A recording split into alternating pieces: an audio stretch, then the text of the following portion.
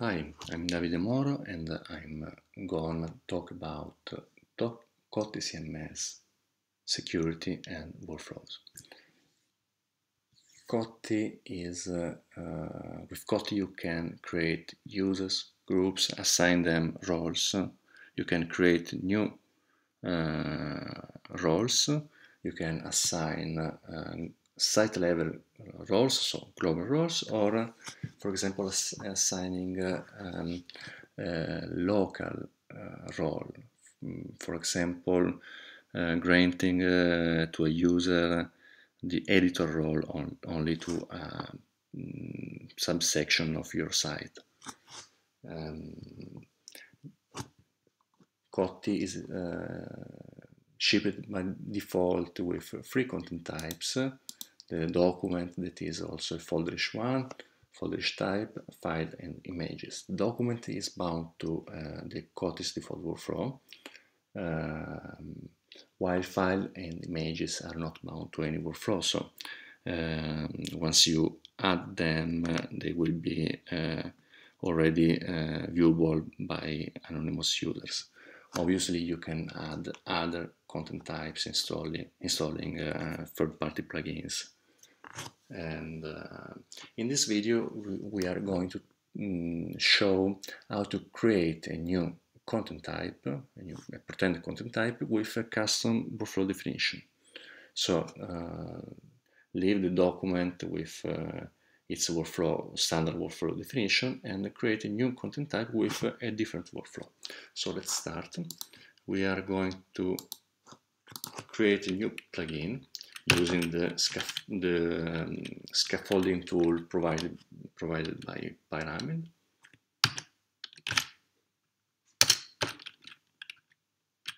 Because Pyramid Kotti is built upon Pyramid.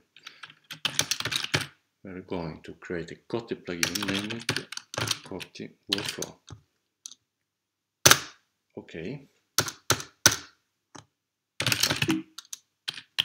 Let's run the develop.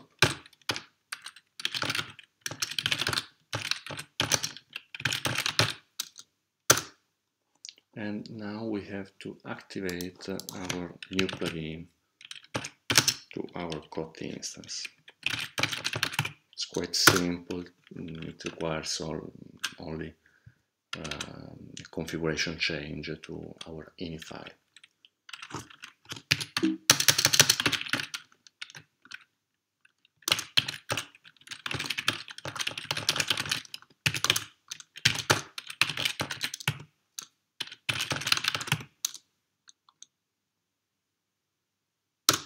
Okay, let's restart and reload the page, and let's see if there is another item in the add drop-down menu. So we have a new custom content because the Kotti scaffolding tool will create a new pretend content type. You can edit and extend it. So let's go here and let's create a new workflow definition. The simplest way is copying and modifying the Kotti's standard workflow and change it. So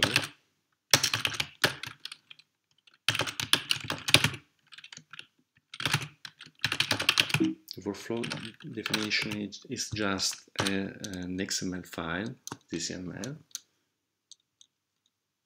Okay, so let's change it.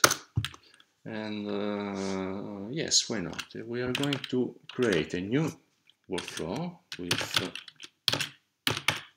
change the name, custom, a monostate workflow with only private, and so no public state, no transitions. So our contents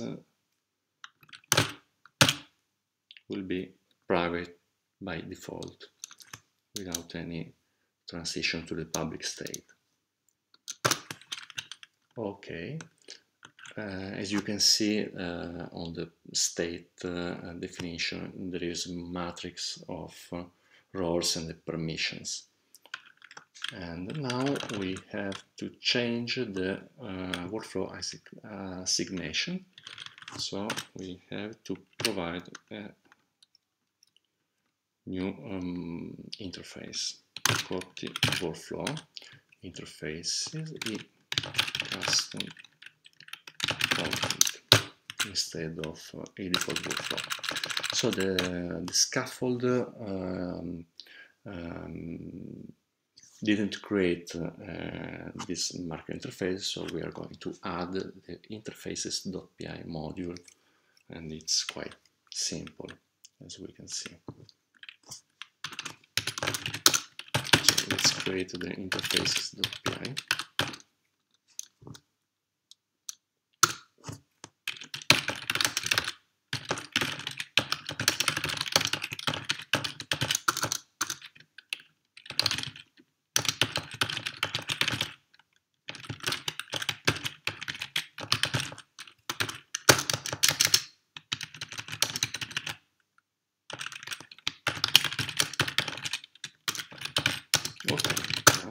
And now we have to change the resources.py is the model where models lives. We have to remove the default workflow with replacing with our marker interfaces. Marker interface content.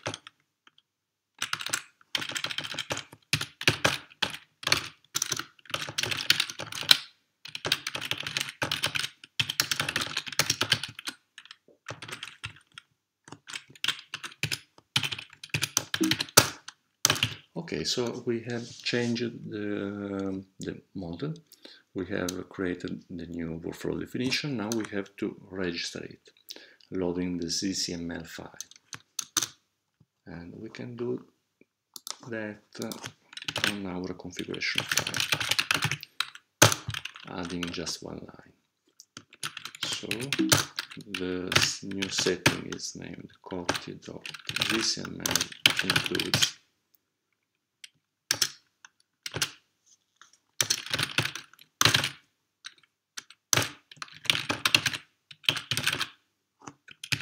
okay.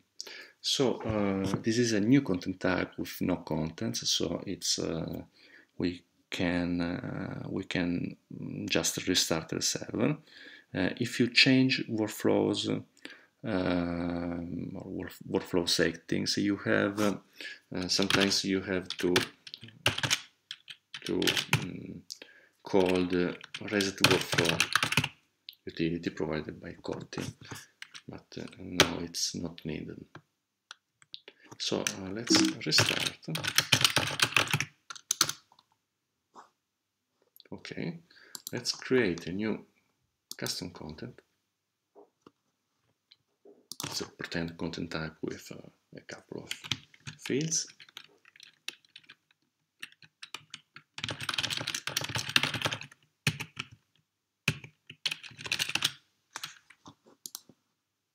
Okay, and as you can see, there is no workflow drop down.